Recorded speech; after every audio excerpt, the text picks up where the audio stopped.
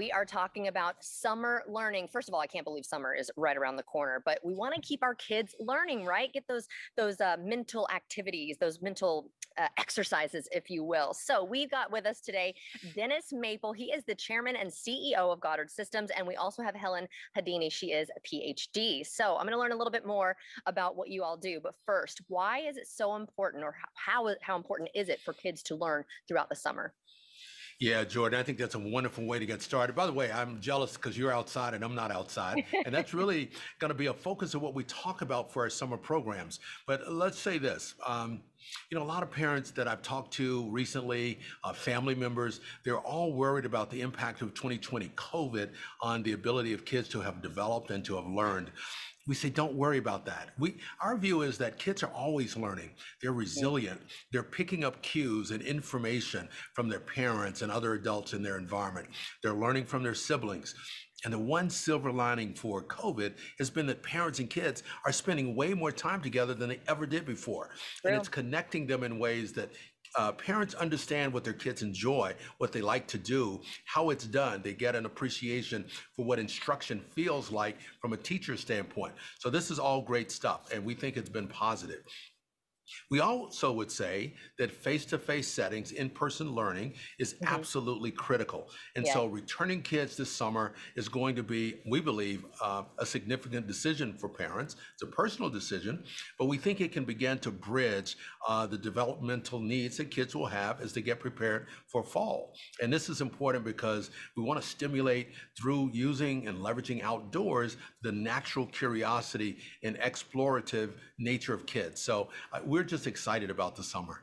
Well, and I think more than ever that learning is going to be crucial, because coming up soon, kids are going to go back to that more structured setting for school. So, what can parents expect to get their kids ready for that? One of the things to keep in mind is we have this thing we call social emotional and also cognitive development. And a lot of times people try to decouple them and they think about testing and all of that stuff. But these two things are really inextricably linked. And I know that Helen has spent a lot of time studying this and happens to have young kids. I'm sure Dr. Hadani has some comments she'd like to share.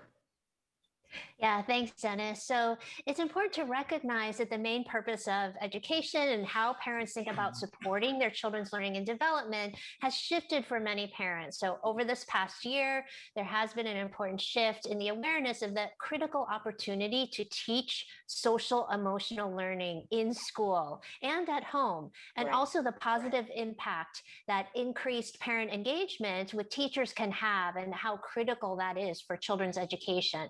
So some children and parents may be experiencing some separation anxiety as we send our children back to the classroom, right? This is a very individual process. But Goddard Summer Learning Program provides activities to support children to adapt and adjust in their own way and in their own time to these important changes. Yeah, because I've taken online schooling, as an adult, and I would say it is way more difficult to do that and stay on top of your work versus being in that person-to-person interaction. I learn a lot better that way too. So I imagine most kids do. So what are the benefits other than that, that they can benefit from that structure and routine? What is good for the kid in that sense?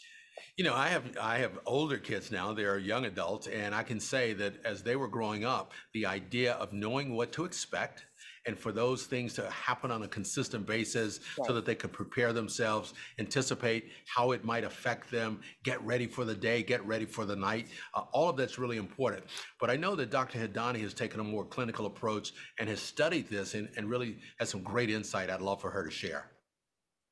Yeah, thanks. Another great question. So routine, parents can think of routine as sort of their best friend in terms of supporting their children, especially their young children's development and learning. So when children are familiar with a routine, whether that's in your household, like morning or bedtime routine, or in a classroom, they're going to feel really safe and confident and ready to explore. And so involving children in some of the decision making around that routine can make it more fun for them, and also a great great opportunity to introduce this concept that they have a role to play and that they can drive their own learning. So in Goddard curriculum, we use the term rigidly flexible. And what this means is that it's a balance between providing the structure that children need to feel safe, to learn and grow, but also, again, recognizing and being cognizant of the opportunity for children to develop their own voice and to drive their own learning. Well, you mentioned Goddard again, and what they offer. So I want to know what summer learning looks like there, and the COVID restrictions that may come with that. It's a fantastic question. So we recognize there are lots of questions and concerns. And so this year we revamped our curriculum and we've made it age specific. We have two curriculum categories that we look at. One is called In My World. The other one is The World Out There. And you can tell just from the theme that it's about outdoors, it's about creativity, it's about exploration. And we think these things are really important. I would also say, when we talk about creativity, sometimes as adults, we get confused. We think that's only about the arts and music. We think creativity can also be about other more traditional subjects. For instance, if we were to build a ramp, give the kids balls in a circle, and we'd say to the kids, let's practice and see how high the ramp needs to be, how long the ramp needs to be, how can we make the balls go slower, how can we make the balls go faster. We're having fun. They're collaborating with with other kids, but they're also learning about math and science and speed and velocity. And all of these things, if we talk to them like that, they go, oh my God, that's not what I'm looking for. But I think the reality is that kids enjoy having a good time. Yes. And when we can combine having a good time with a curriculum approach that's about development, I think it's a wonderful outcome for everybody. I think a lot of people, especially children, love to learn by getting their hands into it. They don't want to just read all day. I'm sure there are kids who do like that, but where can people go for more information? So GoddardSchool.com is our website. And listen, on that website, we have about 20 videos that were created specifically for these very basic, typical questions that parents may have.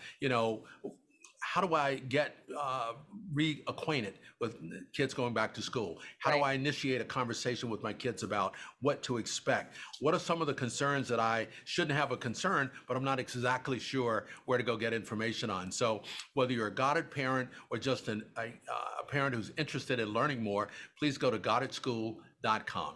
I think we need this more than ever. With the pandemic, people are sick of sitting at their computers at home. So let's get them learning throughout the summer as well. Thank you both so much for your insights. And to see this segment again or get more information, go to firstcoastliving.net.